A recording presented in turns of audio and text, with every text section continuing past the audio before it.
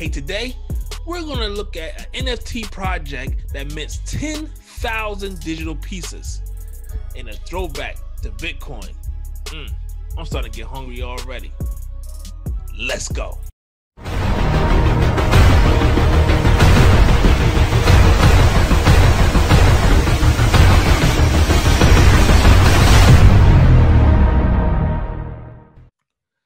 Hey, what's up, guys? You got Crypto Chuck back here to Group Crypto Black. We're back at it again, baby. Hope you guys having a great day.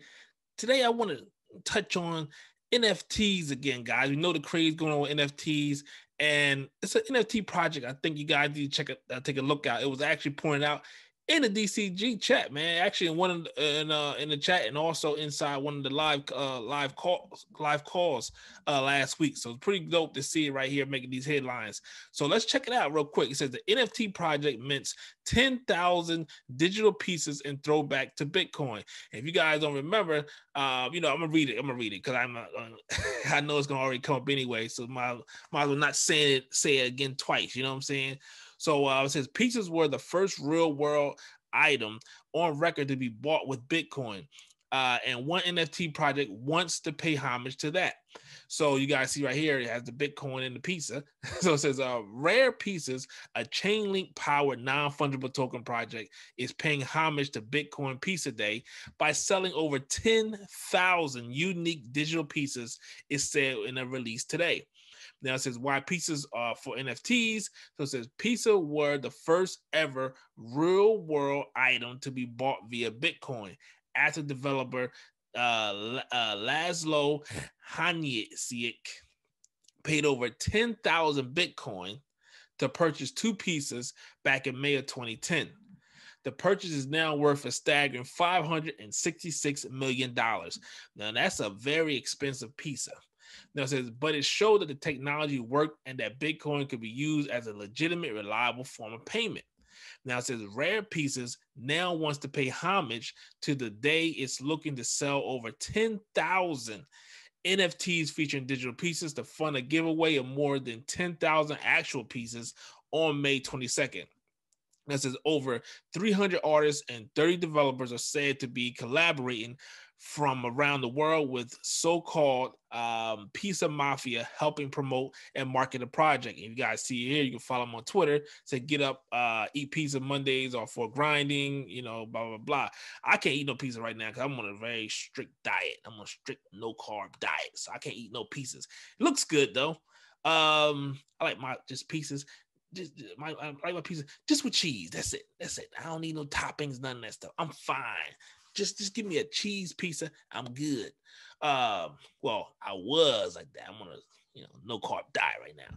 So it says for the uninitiated, NFTs are cryptographic representations of real world or intangible assets on the blockchain. They help prove the true ownership of their underlying assets, and use cases extend from digital art, real estate, cars to now pizzas. Now, from the designs on the boxes to each ingredient of the pieces, all concept artwork for Rare Pieces have been contributed by volunteers. The designs are being managed by VFX artist Anthony Schaefer, who is being assisted by a team of designers to manage the toppings art distribution algorithms. Now, quote, it says Schaefer utilized professional grade motion picture VFX software to create unique composite images that are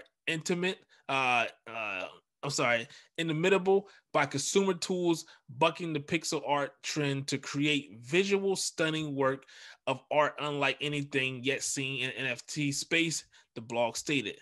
End quote. That says how Chainlink fits in. The ensure each digital piece will be provably unique. How does one trust that all 10,000 NFTs are unique without checking each one individually? Rare Pieces have integrated Chainlink's verifiable randomness function, so VRF. That's a calling it. So a lot of acronyms going on around here, man. So it said, see from Chainlink Twitter said generative NFT project Rare Pieces has integrated Chainlink VRF to mint 10,000 digital pieces. So it says Chainlink VRFs launched last year, make blockchain applications that rely on randomness of both provably fair equally uncertain to all contract participants, while also successfully reducing the risk that and adversely could exploit their contract by predicting outcomes. This will help ensure that no two pieces are alike. Now, meanwhile, the Rare Pieces project seems to have picked up in a big way in crypto circles. The project claimed it sold over $500,000 worth of digital pieces a few hours after launch. Adding the move helped achieve the project's first target of funding the donations of at least 10,000 free pieces to the public. The kitchen is certainly going to be busy, it remarked. So, guys, I mean, I would like to know, are you guys buying any of these? Have you guys actually got some of these NFTs? Will you be buying it? What kind of toppings you guys gonna put on there as well? Like I said, I like buying just cheese. I will be participating in this. I will get some of those pieces, and put them in my wallet. Put them in my wallet and go from there. But I think it's a very cool idea, getting in on the NFT space. A lot of people are getting in, a lot of people are actually making a lot of money from it. So this is definitely something that I think you guys I think you should be looking into. I'm not saying to purchase it or anything. I said just look into it and see if it's something you guys want to be getting into. But it's something that I'm definitely gonna be getting into. But yeah, guys, I would love to know, are you guys purchasing these NFTs? I know I am. So guys, make sure you guys click the link below if you want to get started in cryptocurrency. Also, if you want to take the beginners course, visit our website www.cryptoblack.net.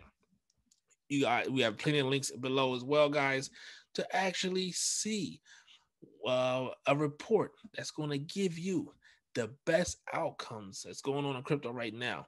So I want you guys to click that report, click the link below, get that report, and then we'll see you guys on the next episode. It's your guy Crypto Chuck here with Crypto Black. We out of here, baby. Make sure you stack your sats and chill, baby. Peace.